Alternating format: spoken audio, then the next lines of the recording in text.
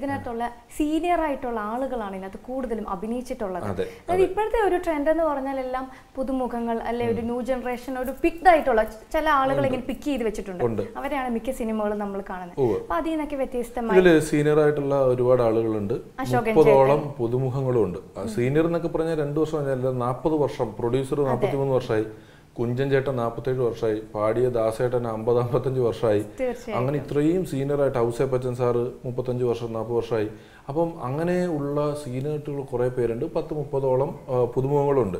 അപ്പോൾ captain of the ship ഒരു director എന്ന് പറഞ്ഞാൽ എന്നോടൊരു ഇന്റർവ്യൂവിൽ ചോദിച്ചു, ക്യാപ്റ്റൻ ഓഫ് ദ ഷിപ്പാണ്, എങ്ങനെയാണ് ധൈര്യം വന്നത്? ഞാൻ പറയും, നീന്താൻ അറിയാവുന്നവരെ പിടിച്ച് കപ്പലിൽ കയറ്റുക, അപ്പോൾ ഒരു ധൈര്യം വരും. നമ്മൾ മുങ്ങിയാൽ നമ്മളെയും കൂടെ അവർ കുറച്ച് കൊണ്ടുപോകുമല്ലോ, അങ്ങനെ ഒരു ബുദ്ധി ഉണ്ടല്ലോ. അപ്പോൾ അതിൻ്റെ ഒരു പ്രപ്പോർഷൻ നമ്മൾ 50-50 ആക്കി. പകുതിയോളം എക്സ്പീരിയൻസ് ആൾക്കാർ, ബാക്കി പകുതിയോളം പുതിയ ആൾക്കാർ, അങ്ങനെയാണ് ചെയ്തത്.